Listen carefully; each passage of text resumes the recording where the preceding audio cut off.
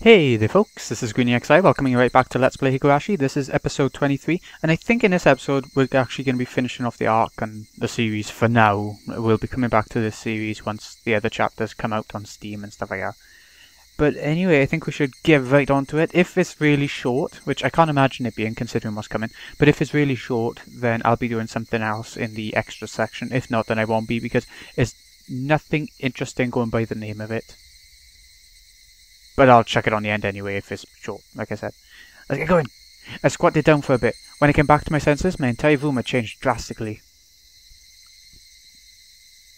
The numbness in my head was gone, and slowly I could tell blood was flowing to my extremities again. How long had I been squatting here? How many minutes? Or has it been hours? It was almost as if the hands on the clock had stopped moving the entire time my eyes were closed. That's how little time passed. Really? The air in the room wasn't filled with that madness from before, only a dull silence. Venna wasn't there pinning my arms, and Mia wasn't there about to inject me with a needle. No way. Could it be? All of it? Was it a hallucination? There was no other presence in the room besides my own. It was the weirdest experience I'd ever had. I was certainly with Venna and Mion. I doubted my sanity for a minute, but I was also seized with some sort of comfort. I guess that terrible ordeal was a hallucination. Neither Venna nor Mion, they wouldn't ever do something so terrible. My head grew hot. I could tell my emotions were welling up. Why? That was no reason to cry. Why? It was sorrow. Why was I sad? I don't understand. I don't understand. Kind to everyone, not discriminating against age or gender. Mion. That Mion was sprawled by the window in an unnatural pose. Blood stained her a deep red from her head down to her chest. Oh shit, what's he done? The bright crimson smeared on the walls. That splatter had undoubtedly come from Mion. She always had that bright smile and was kind to me from the day I transferred. Venna. That same Venna was slumped at my feet and was making the same pool of blood as Mion. I couldn't comprehend what had happened. Did someone come to save me? Then they beat these two down. With this metal bat? I finally noticed the weight in my right hand. How long had it been there? It was Satoshi's metal bat. It was covered in a deep red. There's no doubt that this was the weapon used to mutilate both of them. You can remember the very opening to this series, to this arc, where, you know, Keiichi was going a bit mental, and you could hear the sound of a bat whacking. This is coming full circle now, so it's coming to the end. And I was holding that weapon. I was the only person in the house. What? Looking at this objectively, I couldn't think of anyone other than myself who could have done it. I did this? That's right. Keiichi Maebara. Of course I did it. I told myself gently, as if coaxing myself. Hey, me. There is no reason for you to remember it, nor is there a need to regret it. Eat or be eaten. You get that, don't you? But the blood. The blood. There's so much. Neither Venna nor Mion had moved an inch. It wasn't just a split forehead and a trickle of blood. Nothing that simple. The entire room was splattered with red, and that told me it didn't end with just 2 or 3 strikes. Were they dead? Both of them? The depths of my mind were calm, but on the surface I was panicking and agitated. Calm down, Keiichi. What happened to your usual calm self? Come on now. Do like you always do. Throw your head back and take a deep breath. Come on. Once. Twice. Breathe deeply. Calm down. Calm down. I chanted that over and over in my head and relaxed. This is a good technique for people who hyperventilate as well at any point. Just grab a bag, breathe deeply a couple of times, and you should be fine again. Colour came back to my vision, and smells re-infused the air. At the same time, I remembered what happened when I blacked out.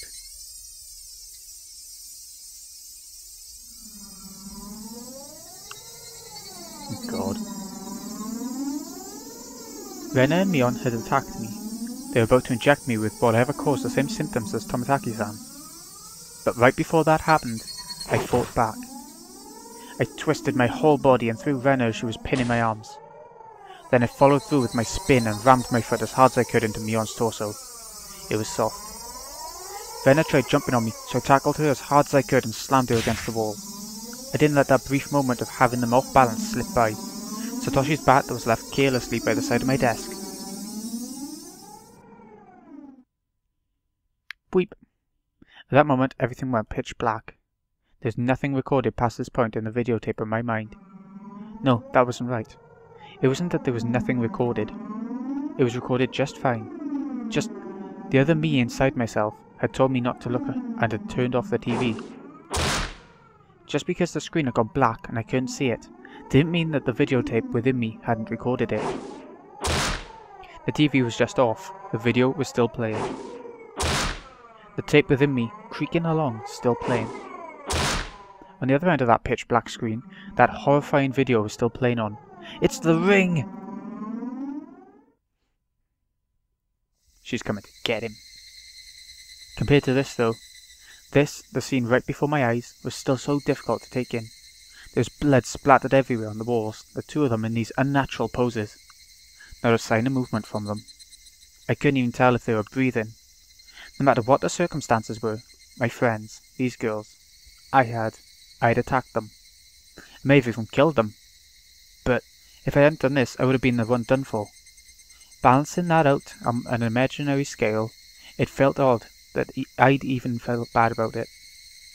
Even if it was a bit excessive, this was justifiable self-defense. The proof was all here. The two of them collapsed here in Mion's syringe. Mion's syringe filled with some unknown drug would certainly solve the mystery surrounding the incident with Tomitaki-san. And from the fact that both of these two were involved, they'd be able to pick out the criminals one after the other. Still, I might be suspected for this, but that was just fine. Anyway, now there should be a police affair. This won't fade into the darkness like Rena's past incidents. As long as the police were involved, that should bring this to a close. They'd probably revisit their investigation on the chain of events. Uishi-san would definitely get to the bottom of it. Meaning, my wish, of not wanting to die, of wanting to know the truth, that would be fulfilled in its most basic form. It was all a matter of time now. The doctor Rena called should be getting here soon, and the manager. I'll confess everything to him. I needed to contact Uishi-san. At that moment I remembered.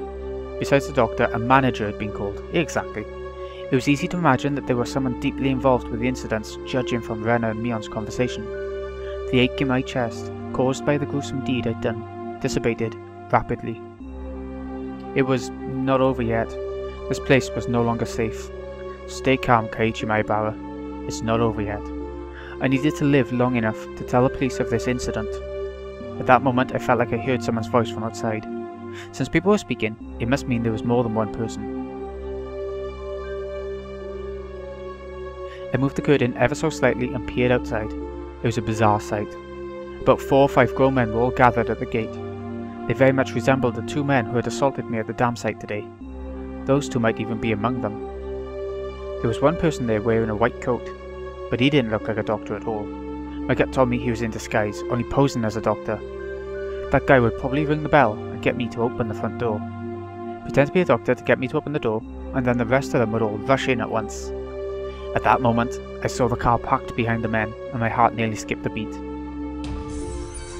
The white van.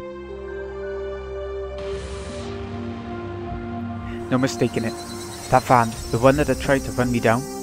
The man in the white coat entered the gate and headed towards the front door. The rest of the men hid in the bushes and watched him. How suspicious. I probably couldn't pretend that I wasn't home. Undoubtedly, they'd just break the window and enter. I needed to get out of here somehow. Then, use a public phone to contact Uishi. Then meet up somewhere. First of all, I need a weapon. Then shoes. But before that, there was one thing that I had to do. I had no intention of dying. I'd live and reveal the truth about this nonsensical curse for Yoshiro-sama. But what would happen from here on, regardless of how determined I was, may bring about my demise. And that was why. There was one thing more important than getting out of here right now. I need to get that clock out quickly and take down the note hidden behind it. Damn it! The tape was sticking to it fast. It'd be fine if it was torn a little. I opened up the slightly torn note and began writing another passage with a ballpoint pen. If I wasn't able to inform Uishi, then the only thing I could rely on was this note. I'd never thought a piece of torn, college-ruled notebook paper could be this reliable before. I had no time. I'd only write what I knew right now.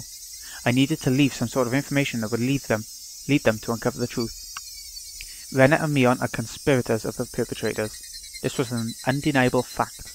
I still didn't want to believe it, but it was a fact. Anyway, I'd leave all the information that would help lead them to finding the perpetrators. There are 4 or 5 adults, maybe more. They have a white van. This was everything I was able to see from the window. There may be more. Also, there was that unidentifiable person known as the manager. To begin with, the term manager didn't even mesh with Hinamizawa at all. If they were going to include the managers from the past incidents, then the only one is the construction foreman, the victim from the first murder.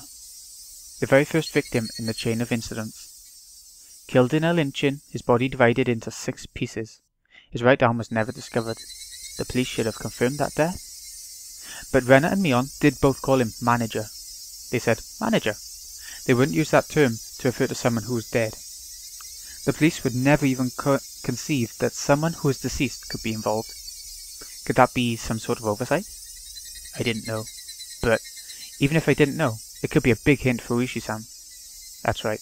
They needed to start fresh from the first incident. It wasn't just a simple dismemberment, but the start of the string of mysterious deaths that would follow, so then, there must be something hidden there. Please investigate the victim from the dismemberment incident. He's alive. His death should have been established after an autopsy. Logically, you'd think as much. But was that really the case? Could it have been some sort of ploy that they were able to deceive the police with? I shouldn't jump to conclusions, but he may still be alive. I had no time to ponder that right now. Oh yeah, there's something even more important I needed to write. Tomitaki-san's death was from an unknown drug. That's right. That drug, it was an irreplaceable piece of evidence. No doubt, just by having this, everything would be uncovered. I couldn't just leave that vital clue lying on the floor. The syringe is proof. Writing that down, I stuck the syringe onto the back of the clock with plenty of tape, so it absolutely would not slip out and fall to the floor. Firmly. Firmly. Oop, Doc's arrived. The bell rang. They were here. I couldn't write anymore. But even still, there was one last thing that I had to write. I have no idea why it's become like this. This may be the closest thing to the truth out of everything I wrote on this note. If you are reading this, then I'm probably already dead, though you may or may not find my body. If I was going to write out everything that could happen, either dying from the curse, or being demoned away, you who are reading this, please uncover the truth. That is my only desire. With this, my last will and testament was complete. It wasn't certain that I was going to die, but it was my final plea. Just in case. I folded the note, stuck it back onto the back of the clock, and returned the clock back to its usual spot. Let me have a drink a sec. Sorry. I couldn't help but pray. Uishi-san, if something happens to me, I leave the rest to you. After that, I gazed down silently at Rena and Mion. This was probably the last time we'd ever see each other. Well, they're not seeing you.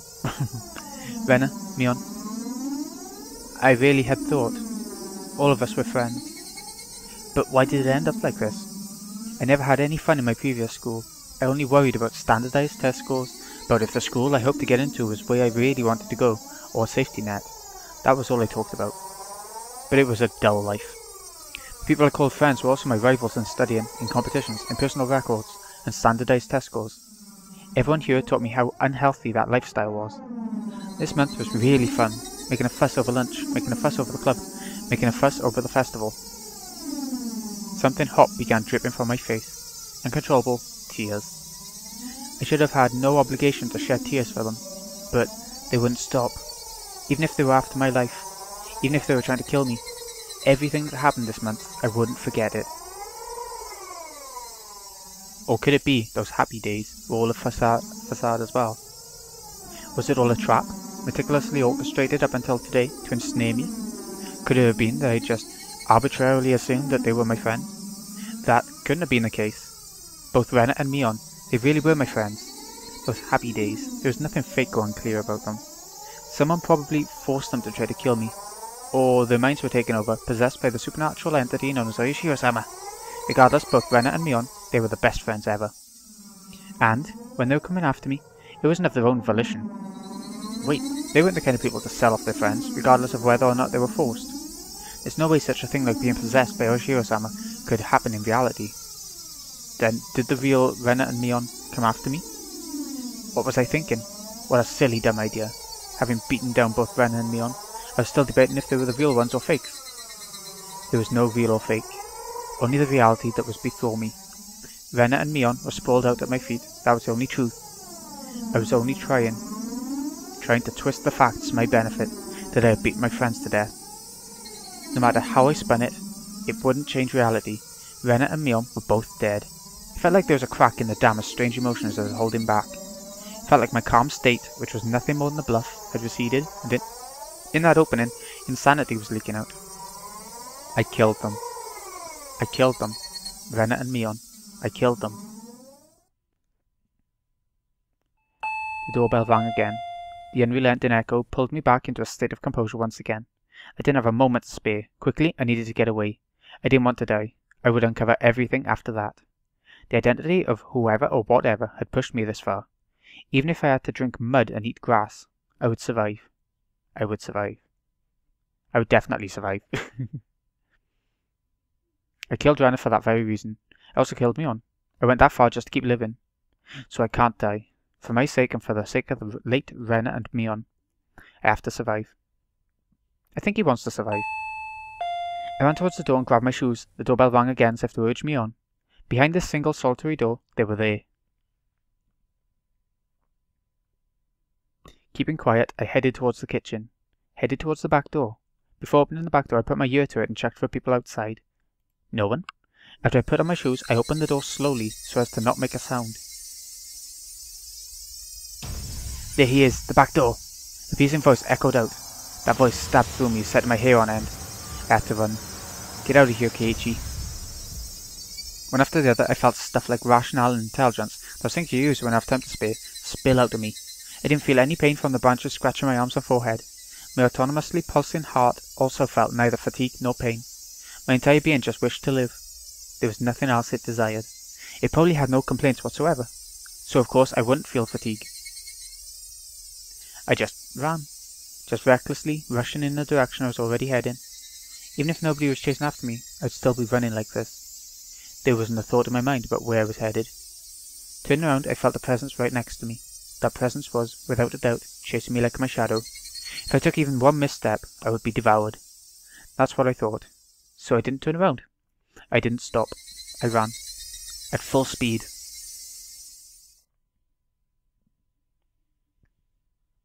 Where's he running to?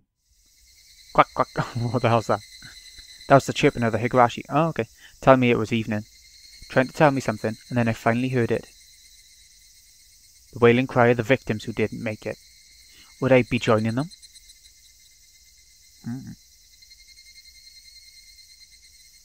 Only the Higurashi knew. They knew everything. They definitely knew. Okay, Keiichi, okay.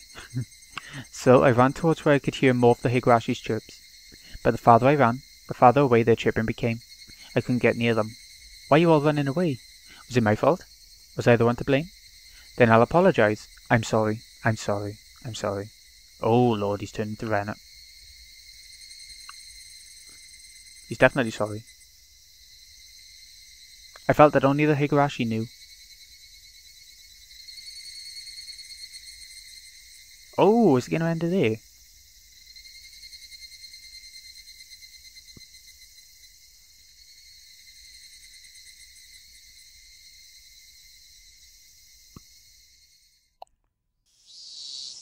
There's more coming. I think we'll just carry on, do you think? I think this is the very end anyway. I think it's ending differently to the anime. The smoking room was filled with a cloud of cigarette smoke. The expensive smoke filter gave off some crackling electric noise, but it didn't seem like it was doing anything at all. Why did smokers have to be shoved so far down this corridor where the sun didn't even reach? I recalled hearing that the tax revenue from tobacco was about 1/10 of the municipality's revenue. We were the most heavily taxed members of this municipality, so I really wish they'd show us a little more respect. Okay, I don't want to know about this right now. I want to know about Keiichi. Why would you discard the 5-man zoo there? It's just decreasing your options. When the younger detectives were having a staring contest with a mahjong magazine called Next Turn. You're still in tempo if you cut the 5-man zoo. If you're betting on a high-tie, then shouldn't you be going into it with the mangan? I have no idea about all this stuff. Kuma-chan, look at the pond. They all discarded a 5-man zoo. It's a safe tile. You'd hate it if, at endgame, someone was sitting on a tempai on the last turn, wouldn't you? The kid let out another groan, put out a cigarette, then took out another one. I just don't agree. Why would you reduce your own options? By the way, you can't call wrong with your winning tile in that high tie. Why's that? Just then I heard a voice coming from down the hall. You here, Oshi-san? You have a call from a civilian. Oh, it is ending the same way. Sort of. Isn't that something? Well, see you soon. It's time for Keiichi to phone Uishi, trying to get help from the last possible place he knows. Why can't he call Vaughn on it? Hold on for a second, Uishi-san. The man sitting in the seat Uishi-san was heading towards waved at the telephone receiver. Outside line, from a payphone. Oh, why thank you. Sorry to keep you waiting, this is Uishi. Who is it? Ah, Uishi-san. Hello. If it isn't Maibara-san, why, good evening. From the tone of Maibara-kun's voice, I already knew he was in a predicament. This was the first time Maibara-kun had phoned me, and he was calling from a payphone. Please calm down. Did something happen? Well, yeah, I killed a couple of my mates. His voice was erratic over the line. He completely lost his sense of composure. After checking that nobody else could hear, I prompted him in a hushed tone. What happened? Calm down, Maibara-san. I can have the local officers head to your location. I'll be there soon too. I think that's impossible. His voice was quivering and hoarse. He wasn't surrounded by people, even as he was making this call, was he? Surrounded by someone, he thinks. Maibara-san, you're calling from a payphone right now, right? Where's that payphone? There were no other sounds beside Maibara-kun's voice. It had to be a phone booth. I scratched out a note and thrust it at my colleague sitting across from me. Hinamazawa, phone booth. He understood quickly and hastily started on the internal lines. Calm down, Maibara-san. What is your current situation? It usually wasn't a good idea to tell someone panicking to do so, but this was not a usual case. Maibara-kun didn't just get in trouble, get away, and then call me. He was in the midst of something dangerous right now. But yelling at Maibara-kun right now would just needlessly cause him to be even more frantic. Maibara-kun wasn't just calling to seek help. He was trying to tell us something more than that. And whenever that was, if I didn't get it from this call, I was certain there would never be another chance. My colleague pushed a note in front of me. There's only one booth in Hinamazawa. A patrol car is on the way. 5 minutes. That's too long. How many officers are in there? 2. Not enough. First, as I imagined, there were likely quite a few people surrounding Maibara-kun. Yeah, there were like 5 or 6, wasn't there? 5 minutes was too long. Did you call the officer stationed in Hinamazawa? He's scheduled to be on patrol. They're currently out and it'll be impossible to contact them. God damn. Kuma-chan, bring the car around. Understood. Hello, Ushi-san? Hello. It's alright. I can hear you loud and clear. There was something wrong with Maibara-kun. That wasn't a normal coughing sound. Vomiting? Or was it blood? Had he already been attacked? Was he injured? Maibara-san, the police are on their way. They'll be there in a couple of minutes, so hold on somehow. Hello? Can you hear me? I could hear on the other end of the line that he was having a coughing fit. The worst possible situation popped into my head. Maibara-san, who is the culprit? How many are there? I thought... At first the culprit was human. I couldn't tell if that was a cough or vomiting. You're right, Maibara-san. I thought that the culprit was a person and not Ayashiro-sama's curse, up until right now. But I guess, in the end, there was an intense bout of coughing, then vomiting. But I guess Ayashiro-sama does exist. No, he's here. Maibara-san, please calm down. I've been thinking it was strange for a while now. He's been following me this whole time. I run and run and run and run, but it just sticks to me like my shadow. But slowly, so slowly, it's digging itself into my back. Maibara-san, are they, right now, perhaps, right behind you? Behind me, right behind me. Please, Maibara-san, I can tell you're scared, but please, who is it that's right behind you? I can't just look behind me. If I do, I understand that you're scared, but please tell me. You just need to turn around a bit. Who is it? Who is behind you? Right after I said that, I could hear him vomiting intensely. What followed was a nightmarish sound. Maibara-san, it couldn't be that you're clawing out your own throat. There was no answer. But I could hear something like scratching. There was a bang as if something was being hit. Maibara-kun had probably dropped the receiver. I could hear groaning and vomiting over on the other end, into a repeating, abnormal noise. Hello? Hello? Maibara-san? I knew how far away my voice would sound on the other end, but I couldn't help but shout. At that moment I heard whispering coming from the other end. I couldn't tell what he was saying. From the way he was saying it, was he talking to himself? Or was he talking to someone there? Hello, my bar-san? Rather than whispering, it was some kind of mantra he was chanting over and over. I focused my senses, trying to pick up what he was saying. What was he repeating? What exactly? Beep. Suddenly the line went dead. Did he use up his time? It was because it was a payphone. Ah, it was because it cut out so abruptly. The last thing he said came out so clearly in my mind. Oshi-san, the car is good to go. It was, I'm sorry. Oshi-san? That's what he was repeating over and over. He said, I'm sorry. He's feeling guilty about murder now and everything else. I had a gut feeling. There's no longer a need to hurry. I could hear the chirp of the Higurashi spilling in from the open window. I should have been able to hear them this entire time. I just wasn't paying any attention. Why did I focus on them all of a sudden? Were they trying to tell me something? Only the Higurashi knew. That's how I felt. My bar said that too, funny enough.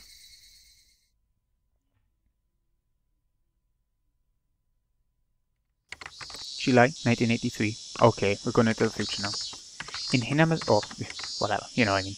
In Hinamazawa, a remote village near Shishibone City, there was a murder involving 2 female students. Oh no, they skipped ahead.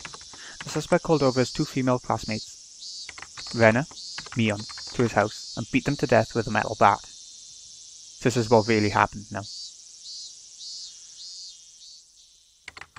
The scene of the crime was the suspect's room on the 2nd floor of his house. The inside of the room was covered with a significant quantity of splattered blood, and there were signs of a struggle with the victims. In addition to the scene of the crime, the entryway, living room, and kitchen all had traces of a struggle. That was when they were trying to get him. At the entryway, the shoe rack and wall had evidence of being impacted by a strong blunt force. That was from the night before. It's believed to have been the same bat as the murder weapon. Having no traces of blood, it's believed that the destruction occurred before the murders. There's the possibility that the suspect overpowered his victims to keep them from fleeing. In the living room, the rug had been pulled back, then thrown aside. Hard to believe that this had a connection to a struggle with the victims, and thus the reason for this remains unknown. To find the sewing needle, I think. In the kitchen, the garbage bag was torn apart, and its contents were spread out on the floor.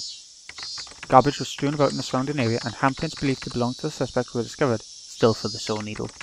It's believed that the suspect had for some reason taken out the garbage and struck it with his fists. The reason for this remains unknown. In addition, there was a note stuck to the fridge. The words, "Was there a needle?" were written on it. The meaning behind this remains unclear. Just in case, garbage was searched, but a needle was not discovered. Though the garage door was functional, it had been left open ever since the suspect moved in. The garage door was found closed. The suspect's fingerprints were discovered on the garage door. The reason behind this remains unknown. He went out and tried to remove all the traces, didn't he? The suspect fled the scene of the crime. However, a patrolling officer in Hinamazawa local PD found the suspect collapsed inside a phone booth. At the time of discovery, the suspect was unconscious in critical condition. He was rushed to the local hospital for treatment, but did not regain consciousness and died 24 hours later. So Keiichi died as well. The results of the autopsy indicate the immediate cause of death to have been hypovolemic shock. It was determined that the suspect had clawed at his own throat with his fingernails, and the resulting bleeding caused his death. With a similarity to the death of Tomitaki-san the prior week, police believed there to be a connection and have opened an investigation. However, due to the wishes of the local authorities, it will be a confidential investigation. Due to the abnormal nature of the death, it was suspected that drugs were involved, but as with Tomitaki-san, no traces were found. What prompted all this remains inexplicable. As such, this case is being treated as an act committed on impulse. However, with several accounts of the suspect's bizarre behaviour leading up to the incident, it's possible that this was premeditated. Separated from his group of friends, isolation, inexplicable behaviour, several days before the incident, the suspect began carrying around a metal bat. The suspect was observed displaying aggressive behaviour, as well as talking to himself at school. His classmates have actually heard portions of what he was saying. 2 days before the incident, the suspect declared to his parents the possibility of his death. Due to these circumstances, the police have begun an investigation on the possibility that this crime was not committed on impulse, but was instead planned several days in advance. Afterwards, a note was found in the suspect's room that he had written himself. The note was written on 2 sheets from a B5 college-ruled notebook that had each been torn in half, and as if trying to conceal it was stuck hidden behind a clock on the wall. The contents as written in the appendix. We've already read it anyway. The police believe it to be strongly related to the incident. The police changed their line of investigation based on the possibility that the suspect was involved in some sort of incident himself. However, no further clues were found, casting doubt on the credibility of the note. Was the crime impulsive or premeditated? With the situation unclear and no further developments, the case has been labelled as unresolved. Ooh. However, the following year, suspicion arose regarding the nature of the note. The note was not written on 2 halves of B5 paper from 2 separate sheets. It was originally a single sheet. Does that matter? In order to erase several lines from the middle, someone had torn them out. I see. Judging from the size of the letters, the missing section is estimated to be 2 or 3 lines. It's highly possible that the person who eliminated the lines in question is not the suspect. In addition, judging from traces of large quantities of cellophane tape being stuck to the back of the clock, speculation that something other than the note was stuck there has arisen. That was the syringe. The person who first discovered the crime was a detective rumoured to have a connection with the incident, Keiichi. He underwent voluntary questioning, but denies involvement in any damages to the note. The suspect's note. I, Keiichi Maibara, am in fear for my life. I do not know why they are after my life. The only thing I do know is that it has to do with Oyashiro-sama's curse. Renner and Mion are conspirators of the perpetrators. There are 4 or 5 adults, maybe more. They have a white van. This is all on the first sheet. Everything below this has been ripped out.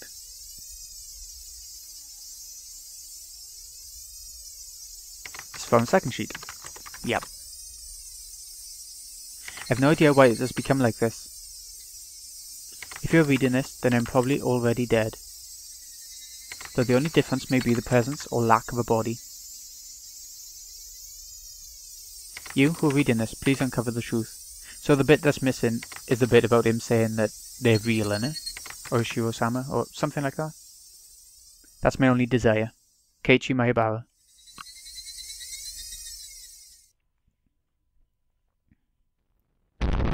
Wow! That was such a good ending, and it was pretty similar to the anime actually. It just did it a bit differently, showing it from Oishi's side instead of Maibara's. I think in the anime it shows it from Maibara's and Oishi's, so. New scenario has been unlocked. All cast review sections become available. To play it, select extra on the title menu and then pick the all cast review session. Okay, I'm not sure what that is. But I want to get the achievement, so I'm going to check it out. And I'll tell you what, I'll make a bonus episode of it. If you want to check it out, then it's up to you. But for now, I'll count this as the end of the series because, you know, it pretty much is. It's the end of the main story anyway. But anyway, I hope you've enjoyed this series. It's been a bit different, I know. It's been longer than I thought it would be, actually. In the anime, it's only 4 episodes long at about, 25 to 30 minutes each. And in the manga, it's 2 really thin volumes for this arc. So this is the longest way to experience it. And it's got a lot of filler and repetitiveness in this visual novel version that isn't in the anime or the manga. So I would actually recommend the anime more, even if the artwork of the anime isn't amazing. It's got all the story and is just the best way to experience it, in my opinion. Although the manga would be the shortest way if you just skim through quick, kind of thing.